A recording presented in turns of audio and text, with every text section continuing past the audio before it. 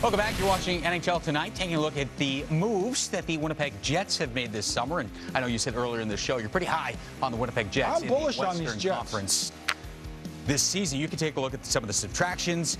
We'll highlight the additions. Riley Nash, Brendan Dillon, and Nate Schmidt, who is nice enough to join us on NHL Tonight right now. Nate, how's your summer going so far? It's been great. Yeah. We just chatting a little bit back behind the stage, you know what, playing a little pickleball, doing this, working out, skating, trying to keep the body guessing a little bit, if you will. All right, so we were guessing where you might end up after your 1 year in Vancouver. You waived that no trade clause, and you headed to Winnipeg. What was appealing about Winnipeg as a destination for your hockey career? Yeah, I think, one thing when you look back on it, you see, I talked to Paul. Paul Stastny's been a really good friend of mine for a long, for the last 4 or 5 years. He's been awesome. Him and I have the same agent too. So I've always kind of known of him and whatnot. And so you have the opportunity to talk to him and he's like, man, I've been back. It's my third time, essentially going back, right? They had me and then they get traded for him again. So then you start talking to him about the group and about, Paul Maurice and about, and playing against these guys.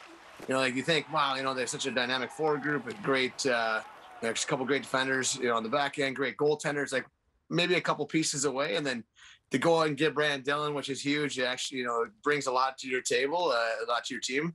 And then, you start looking like, man, this team could be something that, I played against these guys, a couple years ago in the Western Conference Finals. Probably the hardest series that we played in. I know that we won 4-1 when I was in Vegas, but wasn't an easy series by any means. And right now, I think you look back at that team compared to this team, a lot of the same guys, but, their D look a little bit differently. And hopefully, and a goaltender that looks even better than he was, when he first came in the league. So you look at the lineup, I think it looks, like it's got a lot of great tangible parts to it to, be, and to add myself and just very happy to be a part of it. Yeah, Nate, and congratulations. I'm really strong on these Jets. I think they're capable of great things in the coming year. Since the transaction, I'm sure you've had some time to talk with either Coach Paul Maurice, manager Kevin Cheveldayoff, or perhaps both. We've got you slotted in the top 4 on the right side. Have you talked specifics about role, responsibility, potential pairings, anything like that? Yeah, we talked a little bit about it. Not to give away, too much, but we did talk about, the idea of, seeing how, cause I primarily played my right side. They're like, hey, we love you to play with Josh and see where we're going to go from there. But you know what, if he slides over to the right and we want to put him with Dilly, and then if I would go in with Neil Pionk, who's another, unbelievable young player that's come up and been, really kind of burst on the scene with the Rangers and now really starting to come into his own here. And, when I'm playing against him this last year, see what kind of dynamics he can bring to the table. He's like, we have some options there in the front, with some versatility, especially, like I said, I've been so used to playing the right side. That's something that I feel really comfortable with. Josh is Morris, he's an unbelievable defenseman in our league. And if it's me playing with him, that sounds fantastic. It sounds like two guys that can get up in the play, move pucks, and get moving and really be a part of that attack. Hopefully not 5 guys, but just 4 just 4 guys. One of us will stay back. I do know that. We know you're knee deep in the pickleball this summer, but when you are finding time to train and stuff, is there a specific thing that you're working on this summer that maybe you want to improve on heading into your first season in Winnipeg? Yeah, you know what? Actually, something that we've really been looking at for this last year. Not only is it in the weight room, I've kind of gone away from all the heavy weights. We've gotten really explosive band eccentric, things like that with our trainer down here. And that's something that we just getting that explosiveness, back to where I've had it before. I don't, with the shortened off season last year with the bubble stuff, you feel like you didn't really have everything you could, heading into the last season and a half or so. And so that was something that I really wanted to get back into. And actually, today, one of the big things that, we're working on too for us as defensemen is being able to contribute a little bit more. I mean, I've always found myself up in the play, but, when you do get chances, you got to score, especially in this league, and bearing down on those, on those opportunities, because, we're not going to get a whole lot of them. So working on being able to catch, shoot, I've flipped around my curve a little bit to be able to be a little bit more offensive with it. So There are some things that I've tinkered with because, like I said, it's I've said this before. I'll say it again: Billy B and adapt or die. I love that. Hey, you're a Minnesota guy, Nate. I got to believe Beauty League is up and running, if not already, but coming pretty quick. How's the Beauty League game? You're a member in good standing, and the other part of that, do you see this odd-looking soul up there, Brian Lawton, our colleague, taking notes and kind of scouting you guys? Yeah, guy, long, good hair. Good hair. Yeah, that's him. That's the guy. That's the guy.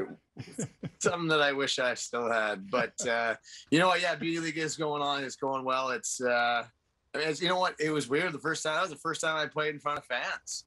In the last probably a year and a half. So it was pretty cool, especially to go out with and see kids and whatnot. It's just such a fun league to be able to go out and get into, and you know what? Most of the guys there will sit and sign autographs for kids long after their games are over, because that's what it's really all about. It's being able to give back to your community, and even guys from all over the place are coming in and playing, and it just makes it a lot of fun. And it's good to, as you guys know, it's good to, yuck it up in the locker room before games and getting to cross past everybody again and just getting to catch up with old friends. I want to ask you about, speaking of old friends, a former teammate of yours, Marc-Andre Fleury, this summer. Maybe the biggest head scratcher this summer for NHL News was the trade to Chicago. And we weren't sure if he was going to play. He made the announcement over the weekend that he's in and ready to get to work. What was your reaction when you saw the news that the Flower is now a member of the Blackhawks? Yeah, well, it's twofold. One, I was bummed for Flower, right? I mean, that guy is, I know he was Pittsburgh. He was Vegas, more than anybody I think has been. The city loves him, and so you thought, wow, I can't believe this happened. And then my second thought was, I really hope he doesn't play this year. I don't want to play against him 5 times, just for the fact that in your division, but no, in all things considered, the guy has a fantastic year. I know that he was probably a little, probably pretty bummed and pretty devastated after it was over. But you look at it, Chicago, the moves that they've made, the guys they've gone out and got, they still got, Patty Kane, Taves up the middle. Like they got a lot of good young players. They're a sneaky, really good team, and you add a guy that just came off of Vezina for free. You got to think you could be able to handle that one.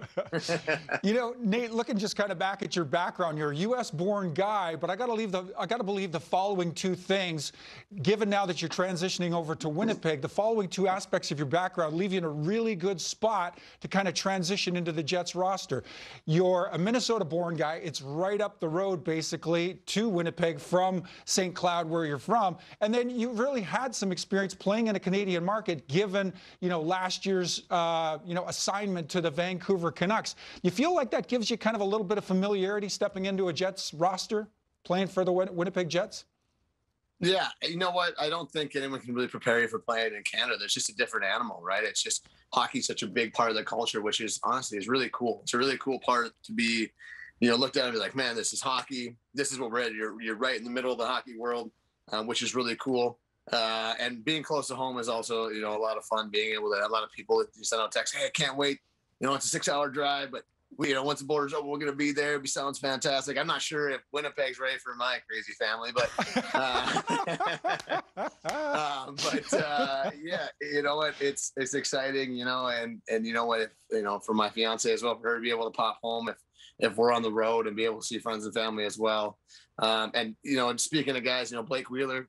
He's just, a guy that played at the University of Minnesota, the Cavs. I just skated with him today. It's good to see old faces and know guys that when you go into a room, you already have some familiarity with some of the guys. Perfect. Stu mentioned you grew up in Minnesota, in St. Cloud, I should say. I want to know, did you play baseball growing up? I'll start with that. Yeah.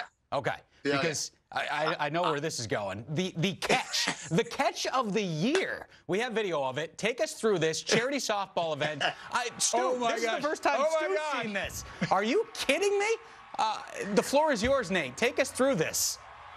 Man, it was wild. First of all, that freaking night it was so cool. I mean, they have all we have a lot of ex-Vegas guys there. Colin, myself were there, and you got guys like Greg Maddux were there, Marcus Allen, Tim Brown from the Raiders guys, and then Josh Jacobs, Darren Waller, all these guys, all the guys in the Knights. And it was so cool. I mean, we raised over $175,000 for kids playing sports in the area and autistic kids as well.